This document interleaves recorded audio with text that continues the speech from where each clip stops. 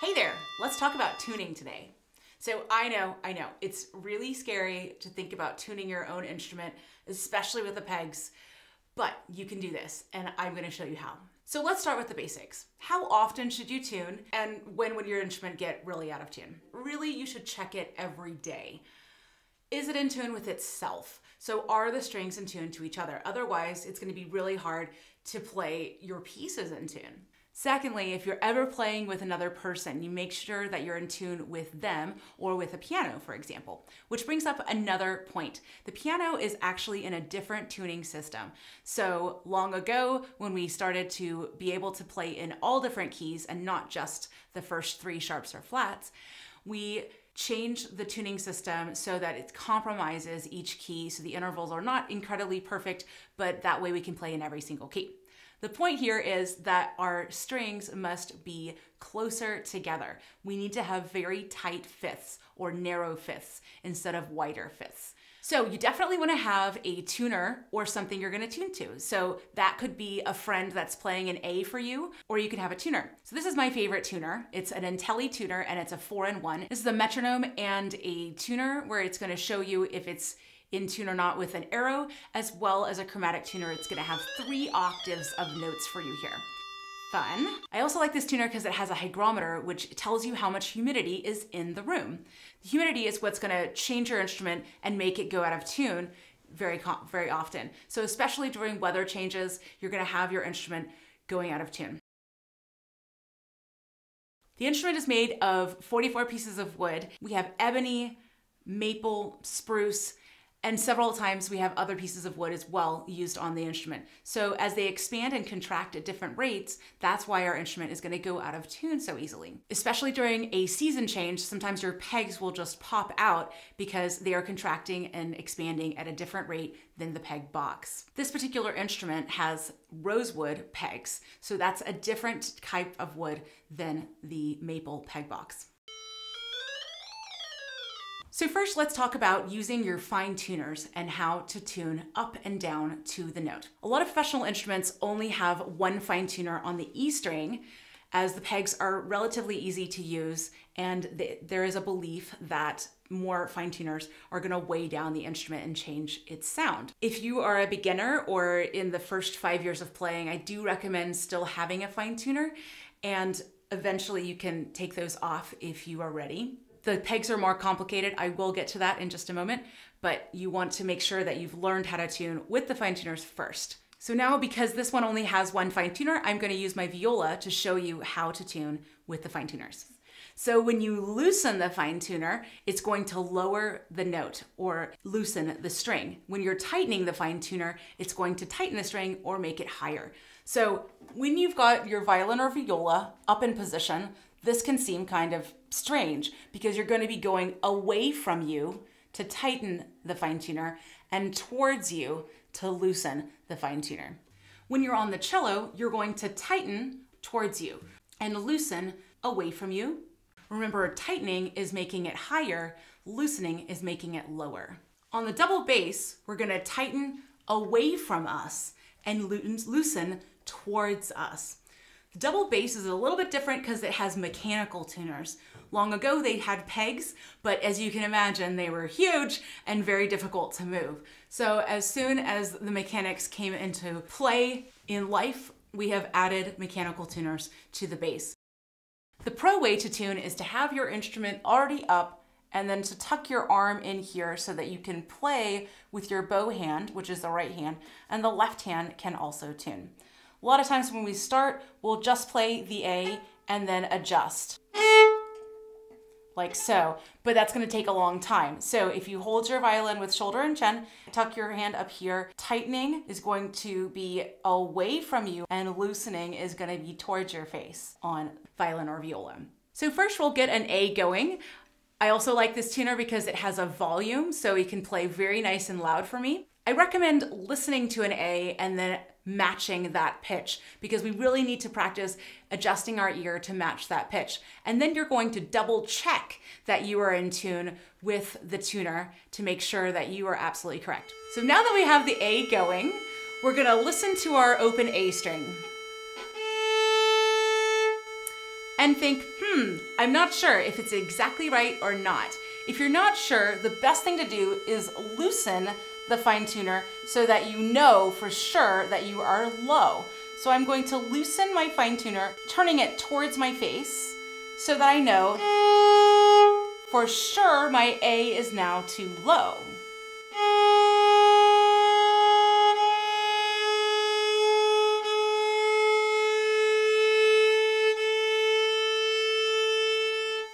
When it blends into the big sound that you hear, then you'll know, oh, that's actually in tune. Now, like I said, we can have a little variety in there, and so that's why we want to make sure and check it with our tuner. So once I've gotten my A string in tune, then I'm going to double check with the tuner to make sure that my tuner is also agreeing with what my ear told me. When you first start to tune, you might want to do each string that way, where you listen to it and then double check with the tuner. That's a good way to start, but that's going to only get your open strings in tune with the tuner, and it won't have the fifths be in tune. The open strings are 5 notes apart, so we need to get the fifths in tune. So we'll play them together, A and D. Again, if we're not sure if it's too high or too low, we're going to loosen the string that we have not tuned. I'm on a viola right now, so the second string or the D string, I'm intentionally making it too low so that I can then come up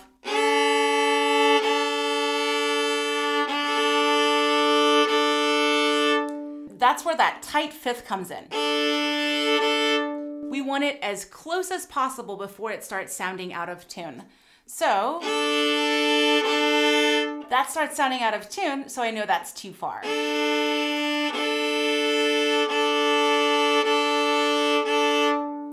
And once I've tuned my entire viola,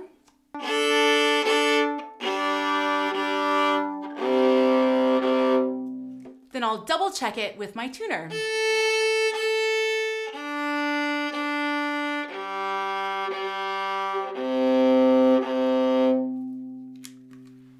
This is just a confirmation to make sure that I would be in tune with other violin and viola friends, or if I would be in tune with a piano, making sure that my fifths are tight enough, but also in tune with themselves. So on the cello, the pro way to tune is to put the cello on the side of your leg, and that way you can play and move the fine tuner at the same time. I'll listen for the A, and it's pretty close right now, but if I'm not sure, I'm gonna intentionally go lower. So I know for sure that it's too low, and now I'm going to bring it up to be in tune.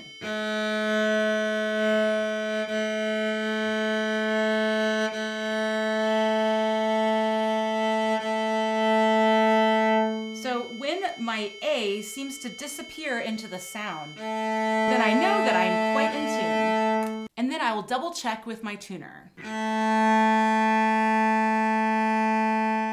So now I'm going to tune my fifths. I'm going to tune my A and my D together. So I'll play the two together. If this is difficult, you can just do something like a fist or a beginning bow hold to make sure that you can hold your bow while playing two strings. And I'll come down and I'm going to tune my D, because now I'm on a cello and that's the string I'm tuning. If I'm not sure, I'm going to loosen it and then bring it up to be in tune.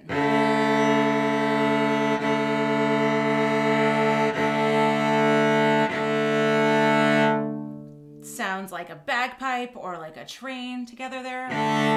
So I'm going to double check that my fifths are in tune with each other,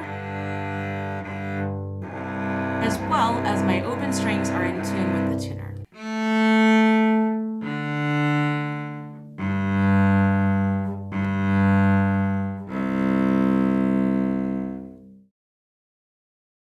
The cello and the bass are much lower than a violin and viola, obviously, so we often use harmonics to tune. So matching harmonics on each string. So this is what that looks like on the cello. You'll use your strongest harmonic, which is halfway through the string here. That's your A harmonic. And then you're gonna go to a 1 in 4th position on the D string. It's the same harmonic. And you'll be matching those harmonics. And matching the next two.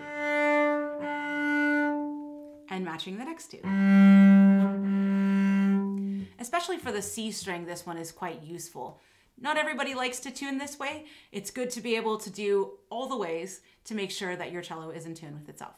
So the bass is a little bit different because it's so much lower than all the other instruments. So it's in fourths. We wouldn't be able to play it if it was in fifths because the strings would be too far away from each other. So the strings are inverse of the violin. So we've got E, A, D, and G.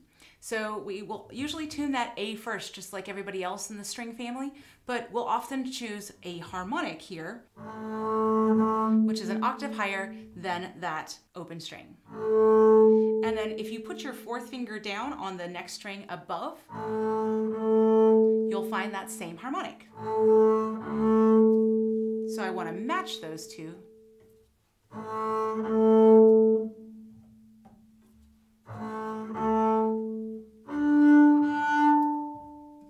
And I'll be tuning as I go.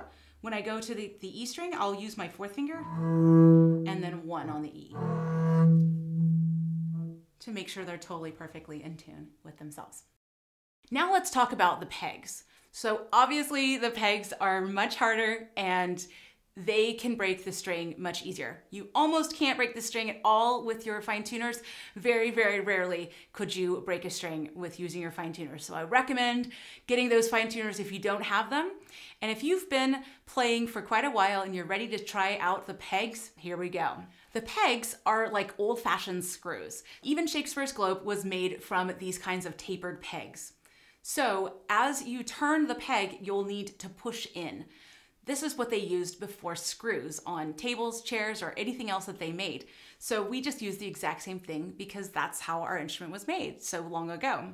So when you're first starting to use a peg, I would put the violin in front of you so that you can look at the strings and make sure that you're turning the right peg.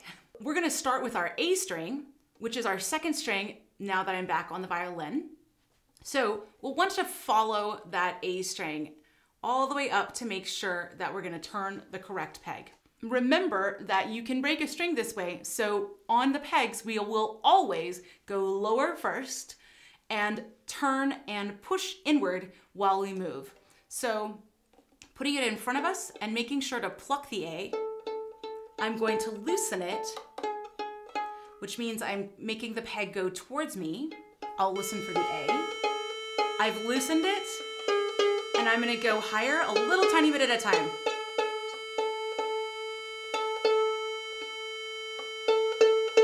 Now with pegs, if you've gone a little bit too far, there's a couple different ways that you can work on that string. You can yank on the string, give it a nice wiggle, and you're loosening the string actually.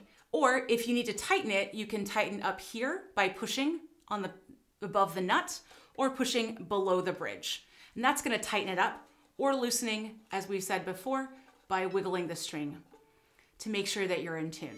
So the pro way would be to use the pegs while you're playing, but again, I would not do that until after you've practiced a lot with your pegs.